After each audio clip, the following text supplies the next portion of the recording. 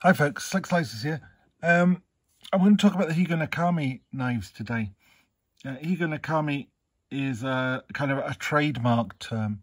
It was trademarked by the knife guild in Miki in Japan, in the Hyodo prefecture, back in the round of the turn of the 19th to 20th century. So there are Higonokami knives and there are Higonokami style knives. It's a bit like the Sodbuster and Case. You know, Case trademarked the term Sodbuster in 1967, but they didn't patent the knife. There's nothing unique about the knife. The pattern of knife goes back to the 1600s in Germany. So you have a similar situation with Higonokami. So there are some knives, and some of these are genuine Higonokamis made by the Kanekoma in Miki in Japan. They're officially allowed to be called Higonokamis. Others are not. So others use terms like Higo, and others just simply present their knives as being Higonokami style knives, like these couple here. But they follow a similar pattern, and I'll give you an idea of where they come from. From about the 15th century through to about 1600, you had the warring period in Japan, where various shoguns were trying to, take supreme control over the whole of Japan. And great oversimplification, but in 1600 there was a big battle called Sekigahara, and at Sekigahara a guy called Tokugawa effectively won and took control of the whole of Japan. He moved the capital from Kyoto to a place called Edo. Now Edo we now know as Tokyo, and it takes that name from Tokugawa. So it's effectively Tokugawa City, Tokyo. And from that period on, Japan went into a period of stability and peace. The samurais were very much in charge, but they didn't have any battling to do, and they weren't very much good at very much else. So there was a period of long stagnation in many ways. They were still using matchlock muskets by the end of the Edo period, well into the 19th century, when the rest of the world had gone well past that, because they had no need. So weaponry became, making it more ornate became more of a thing than making it practical. And things like sword blades became straighter, because the only sword play that the samurai was doing would be kendo. And in kendo, a straight blade, the shinai, wooden sword that's used, is absolutely straight. So a sword blade that was straighter made more sense to him. So he ended up with going down that sort of route. But the rule of the samurai really came to an end in 1868, when Japan really needed to modernize to compete in the world.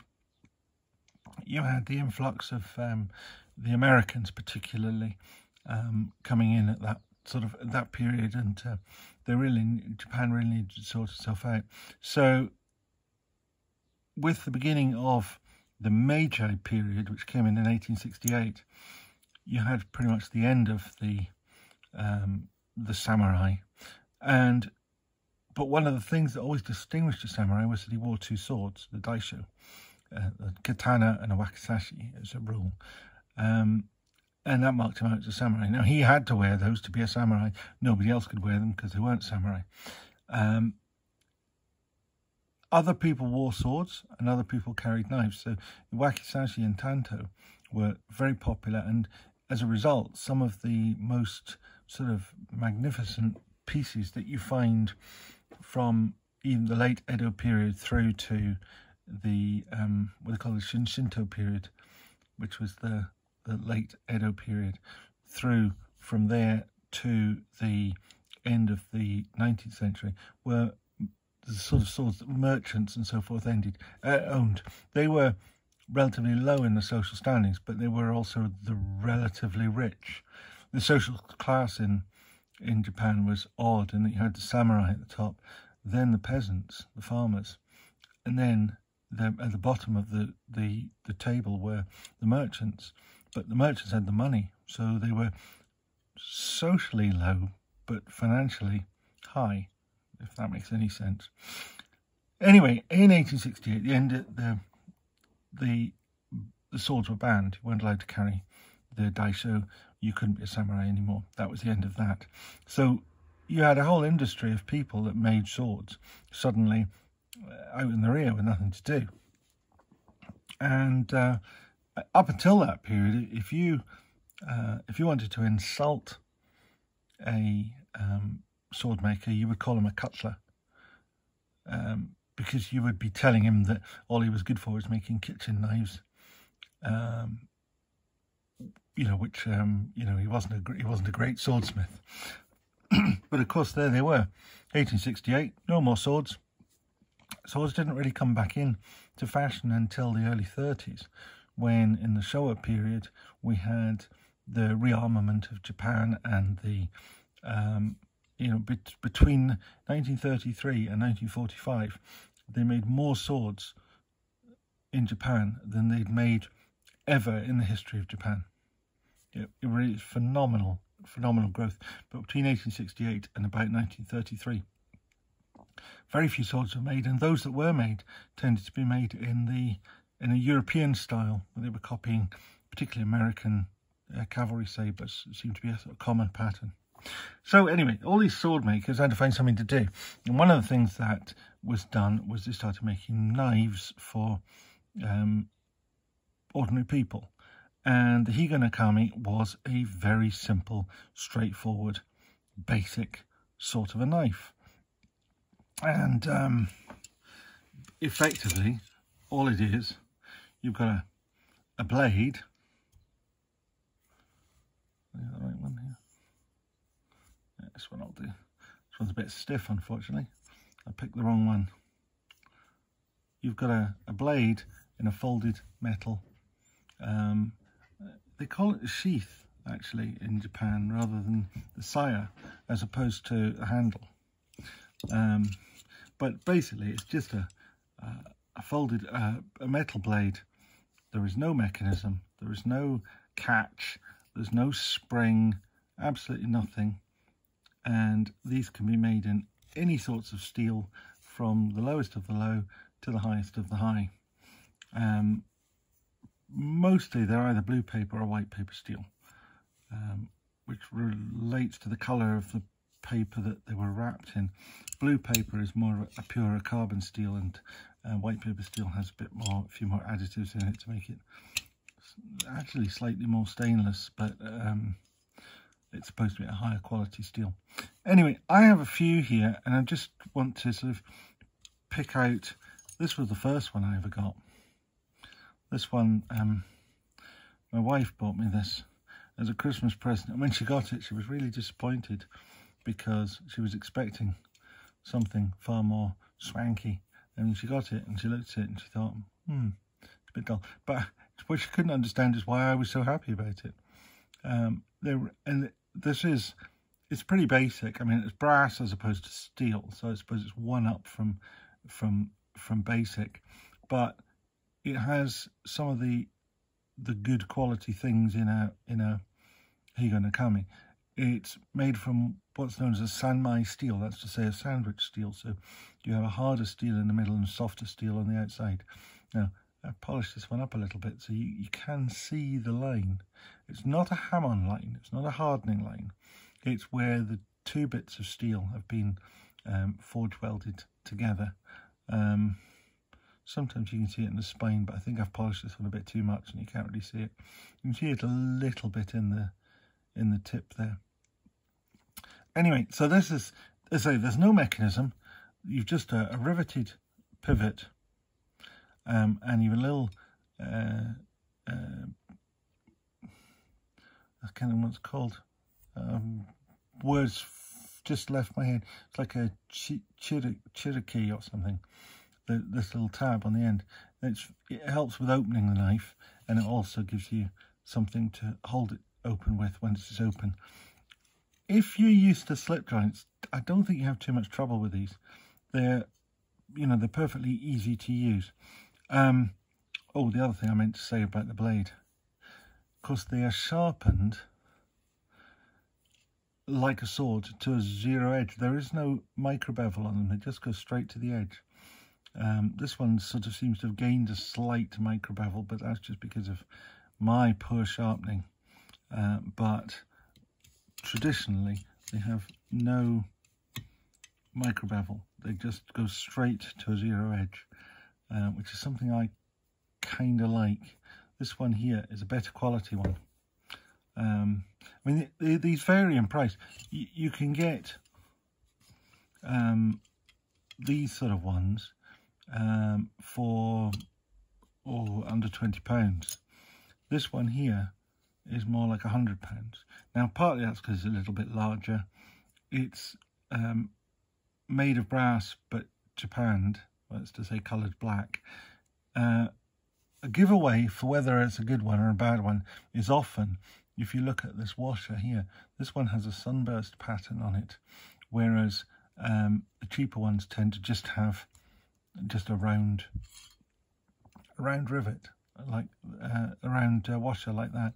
But the better ones tend to have that sort of sunburst rivet.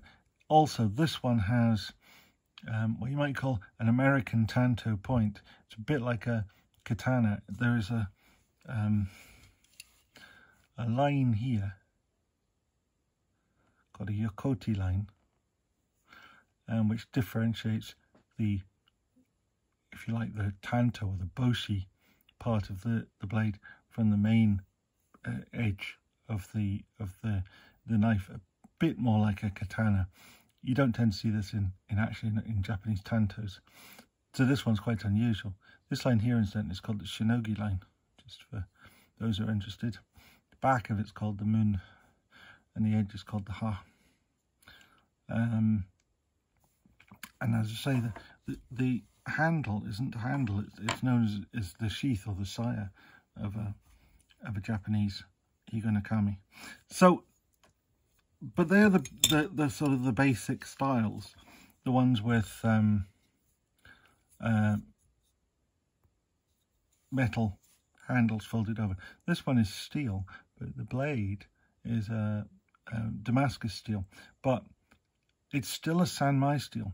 So although it's Damascus on the outside, or a Damascus style, as opposed to folded metals, this is more of a decorative thing than folding it in order to get the impurities out in the traditional sword sense of steel. But it's a Sanmai, so you're cladding 2 layers of Damascus, one either side of a hard layer of I think this one's blue paper steel. Now, if I could read Japanese, I could tell you what the steel is, because I'm pretty sure it tells you in the writing on the handle. But unfortunately, somebody did do some translation for me of what this means. The only thing I kind of do now, this one's a little bit clearer. This first 4 little kanji characters together is the word higo.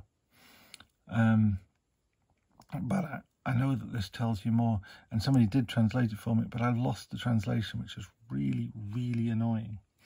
So, as I say, these are the kind of the basic style, this sort of folded metal, and these can come in anything from this sort of tiny little, what you might call keychain. Oh, that's tough to open. The little keychain size knife. I mean, that's an inch long. This is sort of Swiss Army SD Classic size blade, almost slightly heavier than the SD Classic. You can get little ones like that, right up to You can get bigger ones than this, but you tend not to get so many more than 3 inches in the UK, because 3 inches is, you know, this is legal to carry in the UK because it's under 3 inches. If it's more than 3 inches, you're not really allowed to carry them, so you don't tend to see any more, but you do get ones with blades of up to 4 inches. But then you can also get ones that are wooden. Now, this one here is actually a Higonokami, a genuine Higonokami, but it's got a wooden handle and a VG10 blade. I can tell it's VG10 because it says VG10, which does make a bit of a giveaway. It's unusual. Also, something about these, they're all what you might call what we would consider to be left-handed knives, because if you hold them in the left hand, you can see the May. I think the truth is, though, that the signature, sorry, is called the May. I think when you're carrying them and you're using them, you're showing the May to the world. With Japanese swords, when you're carrying them, as you may or may not know, they're generally carried with the edge upwards, and so when they're in your sheath, you've got that side showing to the world, so you tend to have the May is on the handle, although it's on the tang of the sword, which is underneath the cargo, so you can't actually see it, but the May is still showing to the world. So this is a sort of symbolism in this. I think with a knife, you're tending to display it to the world that way around, so you're showing the world the name of the maker, even though in a sort of practical sense it's hidden by your hand, but you're still showing the name to the world. So I think that's probably why they are that way around, whereas usually in Western knives you tend to have the fancy show side on the inside, so that you can see it whilst you're using it. Japanese are more interested in showing the world rather than telling you know what's in your hand. So that one there is made of a sort of what's euphemistically called a packer wood, but I think it's just posh plywood really, and that's just what that is. Those ones are available in different colours and are surprisingly expensive. But if you want surprisingly expensive, this little one here, which is a tiny little baby one, with a Damascus blade, again Sanmai, and a screwed together construction, but with a sort of wooden, I think it's Coca-Cola wood or something like that, handle, is very lovely, but considerably more expensive than some of these little brass and steel ones. But I quite like that one. I think it's quite pretty. If you want a little one, but you don't want to pay for the fancy materials, you can get one in brass, and these ones cost, I think, under a tenner, or around a tenner anyway. There are others, and some of these are quite modern, and they're made by Miki guild members, so they have different makes. This one is a Koto. This one again is Sanmai, but it's D2 steel. Now I don't know whether D2 is presumably the core steel, so I don't know what the outer steels are, or whether the steels are just in some way differently treated, but I can't see how you would do that and sandwich it as well. So I don't quite know how it works, but I would imagine the core is D2 and the outer sides are something else. But I don't know that for certain. This one's a little brass screw holding it together, and this has a slightly more. Oh, it's persimmon wood, by the way. On the handle, has a very cheap feel about it, but again, these are not particularly cheap knives. Koto do VG10 as well, and then This one here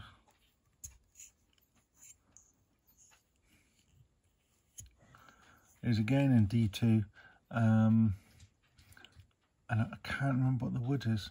This one has a sort of black treatment to the back of the blade, so it makes it look a bit more modern, and it also has a micro bevel, so it's a bit different to the traditional ones.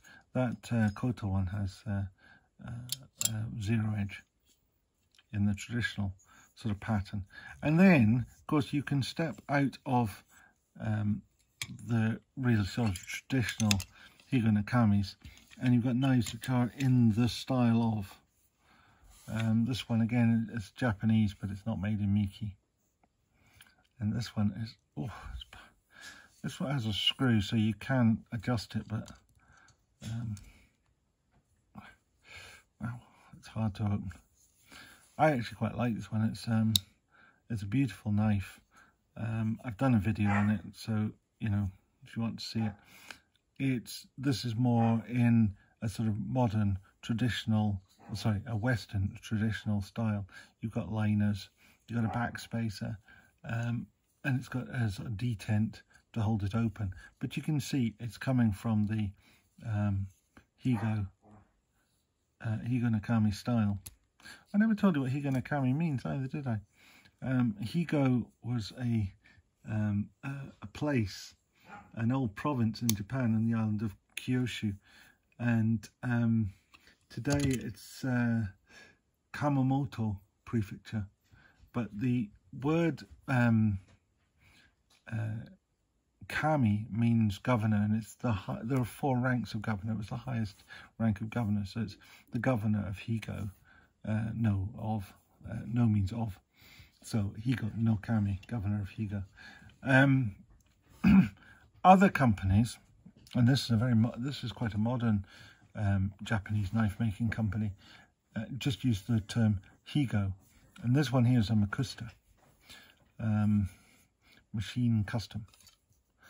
That's what that stands for. And this is a very, very lovely knife. This is VG10. It's made in Seki City, not Miki. I use this knife quite a lot. Again, it's Sanmai, and I presume it's VG10 on the inside and VG2 or something on the outside, to give it more strength. You can have the hard steel in the core and the softer steel on the outside to give it more, make it more robust. Now this has the extended tang, and that's useful for opening it. It's also useful for holding it open, because this is not a locking knife. It does have a detent, but I'm never sure about these detent knives. It seems to be the in thing these days. They never hold a knife very firmly open, but the long tang gives you that security that it's not going to just fold up. But this actually has quite a positive detent anyway. So I'm very fond of this knife. It also comes in a nice little brocade bag in a fancy box. In fact, most of the Higos, with a few exceptions, come in nice little boxes. This is a genuine Higonokami. This one came from Heine Haynes, I think it was that one actually. But they all come in these nice 3 boxes. The wooden one was in this one, I think. Yes, that blue one came in this one. I've got another wee box kicking around here. This little box had this tiny little one in it. So when you get the box, it looks small. When you open it, you find out just how small it is. But when you got the box, Higo Bonsai Mokuzai Damascus. So bonsai is a small Higo, but the word Higonokami isn't on that. Anyway, the little box is out the way. Higonokami Woody, and that was the,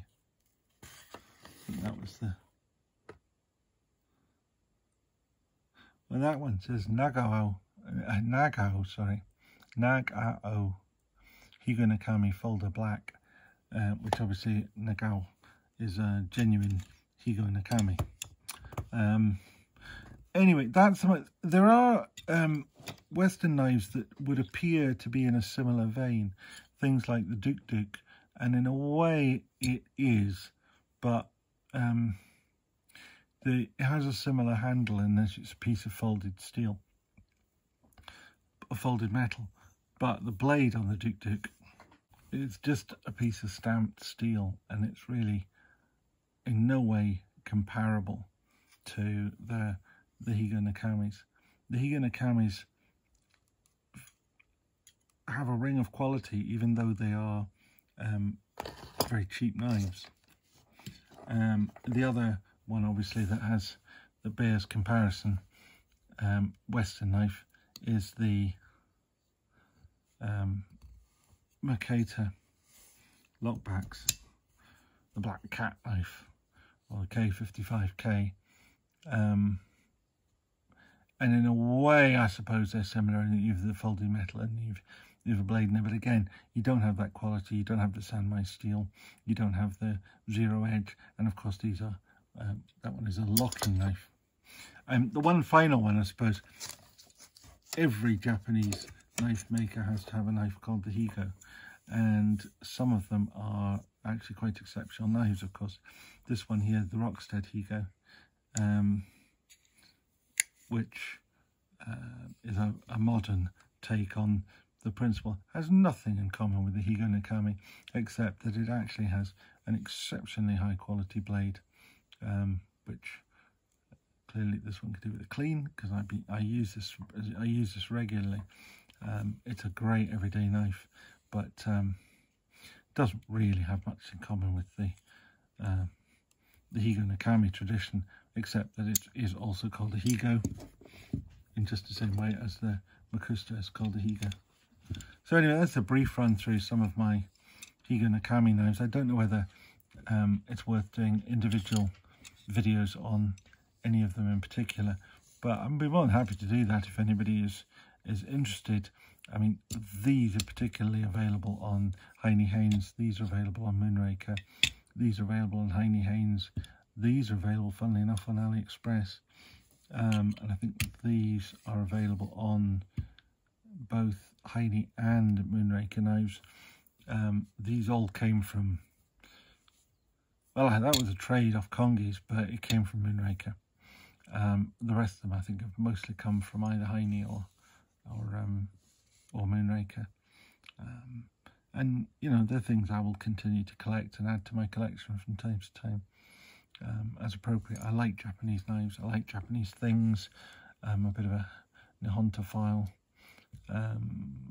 Anyway, there we are. If you like the stuff, give it a thumbs up. If you want to see more of them, please subscribe, and you'll ring the bell if you want notifications. Okay, thank you very much. See ya. Bye.